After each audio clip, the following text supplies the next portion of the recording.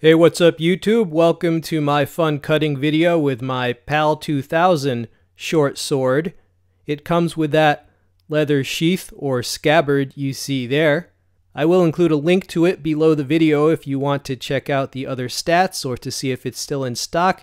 It's often sold out, so I will also include a master list of other swords of interest. This has wood handle scales, and I really like the handle design. As you can see, it hooks around and really locks your grip in. This also has full tang construction, a very desirable feature in swords. You can see the tang all the way around. One thing I like about this sword, the design, although simple in some ways, lends itself to many different techniques.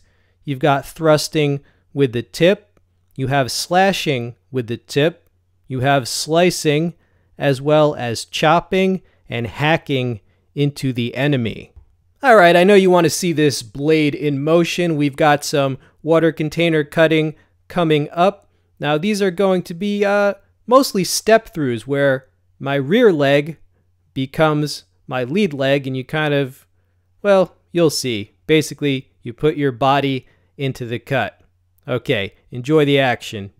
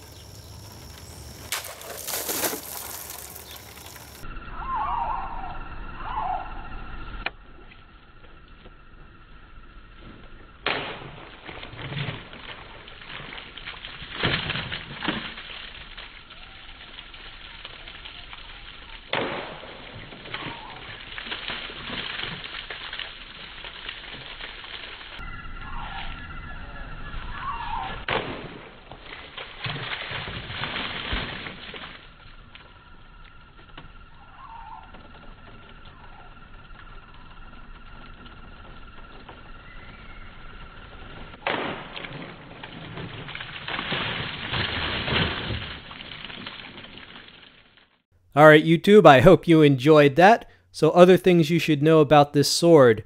Mine has a convexed edge because I sharpened it, but when it arrives, as you can see, it has a flat grind into a conventional V edge. It does not arrive particularly sharp, and that is why I sharpened it. The design is very brutal. It would be nothing to put this sword through the lower torso of a person. You know, a person's intestines have the consistency of spaghetti.